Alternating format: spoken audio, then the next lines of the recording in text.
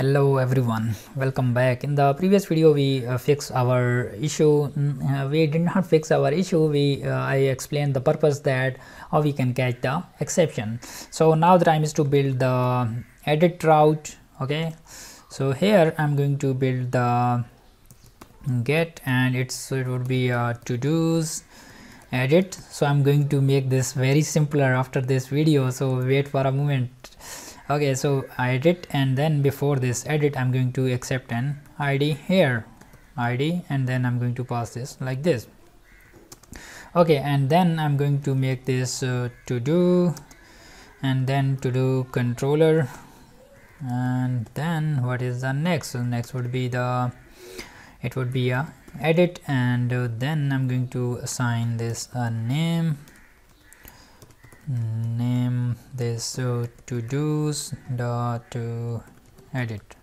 Okay, to do's dot edit. So let's go here and go to our project, and the project we have this edit button. So let me add our route here. So our route would be what is the route name? So it's edit we created right now, and this also need a parameter like we did this in the show. So let's add this here, and then we are going to this edit page. So this edit, so let's go to the controller and build this edit method. So this one would be the function edit, and then this accepting an id like we did this in the show.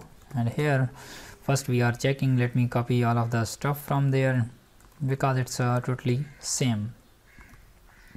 So checking that if this is there, so that's why we are returning that unable to locate, otherwise it will return the edit not show. Okay, go to this edit one, and in the edit we are displaying this form. So here we need to display our values. So first let me show you that how we can redirect to the edit and how it's redirecting us. So hover on it, and yes, it's displaying that to do id 1. So click on this edit, and yes, it's opened this edit form, and now the time is to display get the values from the database and display them here. So our values are passing from this to do, and we can get this from to do variable. So here you need to add this at the end of value attribute, and title to do variable is set, and we can get the value from there. So what is the value? So we are going to get the title, right? And then here we are going to also assign a value, value, and this we have a text area, so we don't need to add this value stuff. We need to add this here, so like to do, and then here we need the description. So give it a refresh, so it's our values will be there, and yes, its value will be there. So I don't know why it's adding this space here every time. And then we need to add one more hidden fields. Why? Let's add this hidden. Why I'm adding this hidden? Because I'm going to pass this to do id.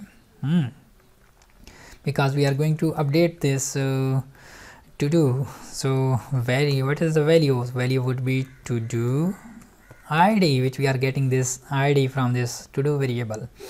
So we are sending this to do id. So now the time is to set this form. So here we are going to method, we are going to use this post, and action would be we are going to the what is the name of our next route? So our next route would be the update. So let me make this update. So I will update this, I will create this route in a moment.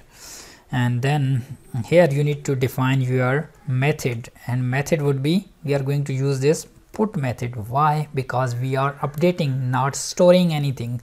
So that's why we need to add this method property here, or you can also define this like input and define this method.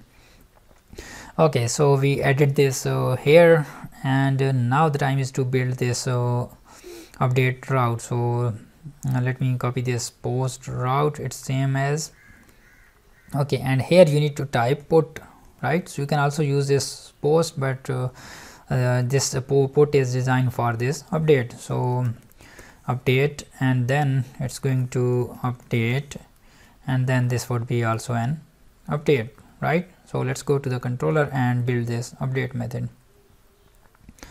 So this update would be like this public function, make this update, and here we are going to return our all of the value. So we need to get it here.